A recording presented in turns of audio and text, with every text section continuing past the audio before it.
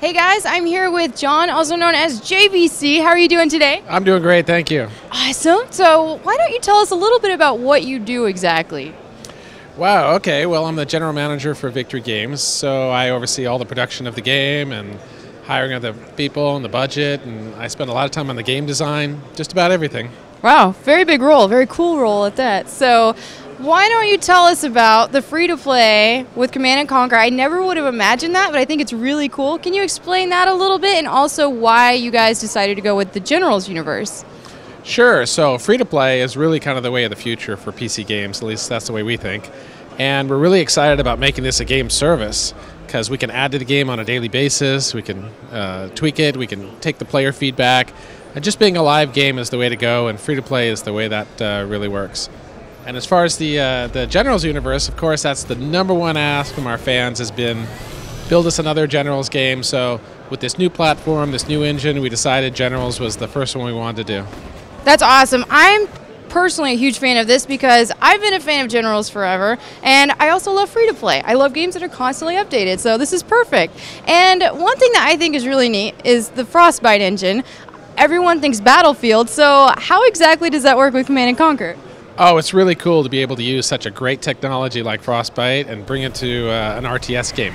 No one's done that before. We get all the benefits of the beautiful graphics, all the destructible environments, and all the physics that goes on. It's really cool, and to add that to an RTS gameplay, it's like no other.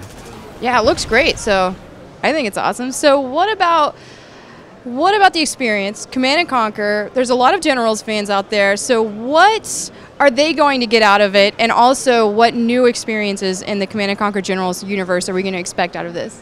Well, absolutely, we want it to feel like a Generals game, and if anyone comes to the show or plays the game or come to the beta and play it, we want you to come away thinking, yeah, this plays like Generals.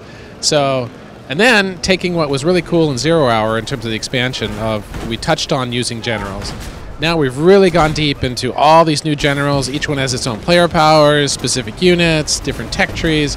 So every time you play the game with a different General, it should feel a little bit different.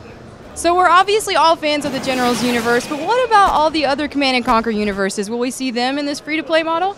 Absolutely. That's been our plan as a live service, is we'll bring back the Tiberium universe, the Red Alert universe, and maybe even a new universe we're not talking about yet. A new one? Oh my gosh, that sounds amazing. So updates. Free-to-play is great because of the updates. How often can we expect to see updates? Oh, absolutely. That's part of the plan as a service. So every week there should be some updates. There'll be new units and new Generals every month, new maps, new map modes. So will be special events on weekends. It's really going to be a lot of fun. Fantastic. Keeping it fresh, keeping it awesome. There you have it. Thanks so much, JVC, and thank you guys for watching.